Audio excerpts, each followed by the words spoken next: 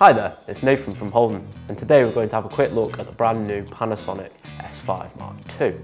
This is the latest Panasonic mirrorless system, which I've been lucky enough to get my hands on, so let's take a closer look.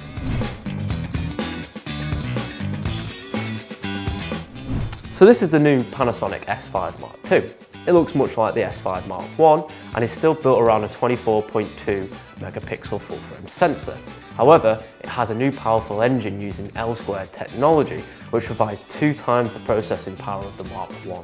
This collaboration between Leica and Panasonic is what drives the plethora of new features, such as the 6K internal recording. Many of these features were requested by customers, so Panasonic listened and applied them.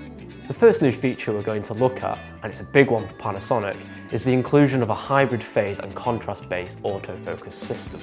This is a new system which combines the existing contrast-based AF with an all-new phase detection AF, which we've all wanted for some time from Panasonic. This gives you 779 focus points and several different auto-tracking modes to maximise the way the camera's AF works across different situations. You also gain control of the AF speed and sensitivity. This is going to make the likes of gimbal work more efficient, as you can really start to rely on the AF, and that means you don't always have to fork out on the more expensive wireless follow focus kits. The same goes for recording interviews, especially if you have more than one camera to operate, so this is going to make life that little bit easier. You can also increase the sensitivity and speed of the focus pull, which allows for those more professional, organic looking focus rack shots that haven't always been possible with AF systems. The active image stabilization has a new algorithm which detects walking movements more accurately. This helps the camera to predict your movement and in turn compensate more effectively.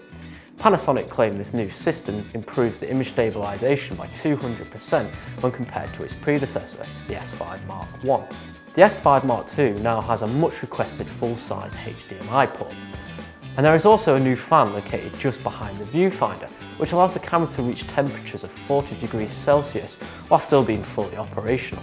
The recording limit has been removed across all the modes and codecs. However, the 4K Cine, 5.9 and 6K codecs will need you to disable the heat management setting. This will allow you to record until the camera gets too hot to function or your memory runs out. There are also several other codecs and frame rates to choose from. You can now record 6K internally at 3:2, 17:9 or 5.9K 16:9, 10-bit 420. To access the raw features, you will need an Atomos Ninja V Plus and the paid firmware upgrade DMW-SFU2. This will give you access to raw options via the HDMI output from launch. The formats available are full frame 5.9K at 24, 25 and 30 frames per second. There's ASPC 4K at 24, 25, 30, 50 and 60 frames per second.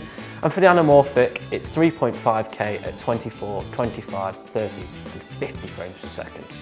There is also an improved OLED viewfinder with a 3.6 million dot display and a 0.78 times magnification.